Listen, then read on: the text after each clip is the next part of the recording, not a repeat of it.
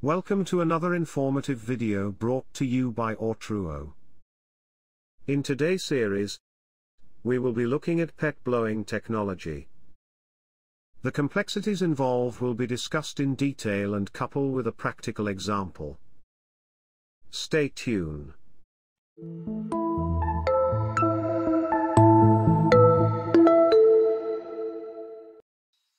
Hi Andrew.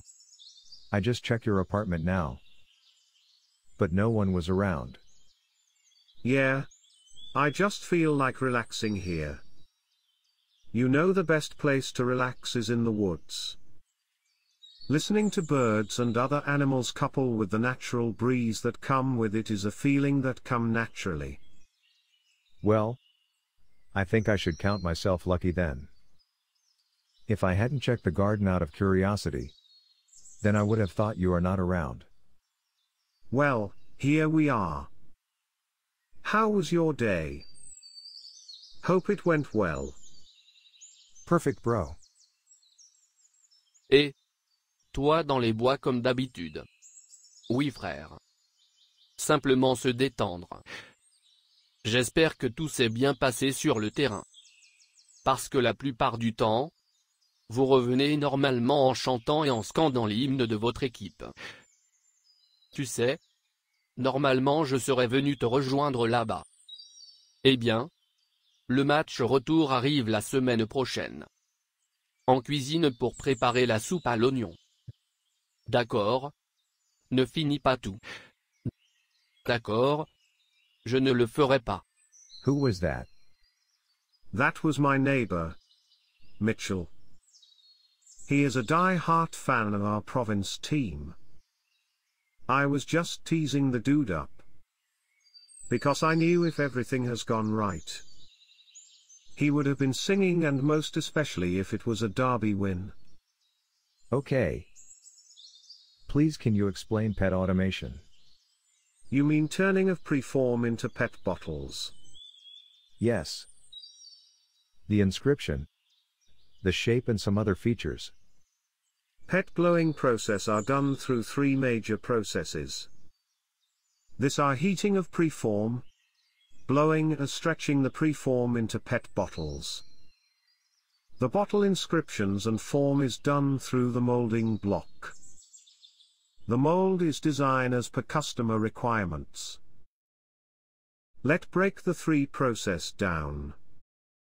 The preform materials will be allowed to pass through a very hot zone. This zone is known as heating oven. The aim is to soften the preform material to a form that it can easily be turned into preform when blown with compressed air. Because without heating up this preform material, it will be very difficult to be blown into PET. The heat in the oven is generated by set of lamp range according to their lumen rating. The lower rating are usually placed at the entrance of the oven, while the lamps with high rating are placed at the middle or the center of the oven. And low rating lamp are also placed at the exit end of the oven. The reason for this placement is to gradually increase the applied heat directed at the preform as it passes through the oven. Now that the preform has been heated up, the preform will be transferred to the blower mold through a set of grippers. In the mold, the preform will be blown by applied compressed air. This air will be used to blow the already soft preform into bottles. When blown, the preform will begins to take shape. But because this blown shape is not properly formed, hence the poorly blown preform will be stretched per the required length that is needed, and it will also be blown simultaneously. The combination of this stage will resort to fully blown bottles. After blowing, the temperature of bottles will be quickly cooled before the PET will be transferred to the discharge star wheels. The movement of the stretching rod is achieved by a special device which is known as linear motor. As we all know, linear motion is a motion that moves in a straight line.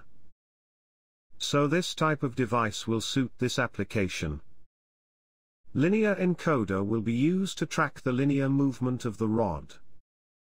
When encoder value has been reached during the linear displacements, the final blowing valves will be activated. Activation of this valve allows compressed air to be applied to blowing PET simultaneously with the stretched rod. In today's market, machine designer adds some unique feature in their design. This feature varies from one designer to another.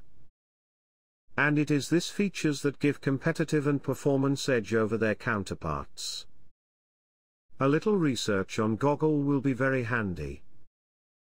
Overall, the PET blowing process involves three steps, which are heating, blowing with compressed air, and PET stretching. Now let's look at the basic technology that is associated with these machines. Photoelectric sensor was used to detect PET movements along the PET rails.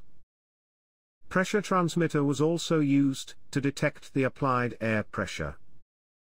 Temperature transmitter was also used to detect the temperature of the applied cooling fluids.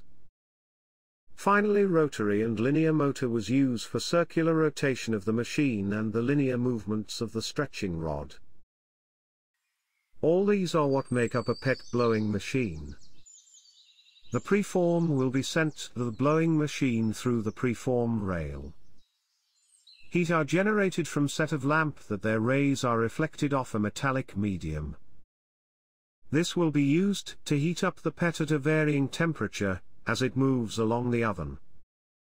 After it has been heated up, the blowing machine will be used to blow and stretch the preform to a predetermined length. Now this is what it entailed to turn preform into PET. I think I have been able to shed some little light on this. I want to catch up with that dude before he will finish off the soup or loignon that he is preparing. Now let's do a quick recap. We started off looking at the three major processes that are involved in PET automation. We look at how stretching process works. Finally, we ended off looking at how sensory technology and transmitters are used to monitor and control the machine. Hope you have learned something new today. See you in the next one.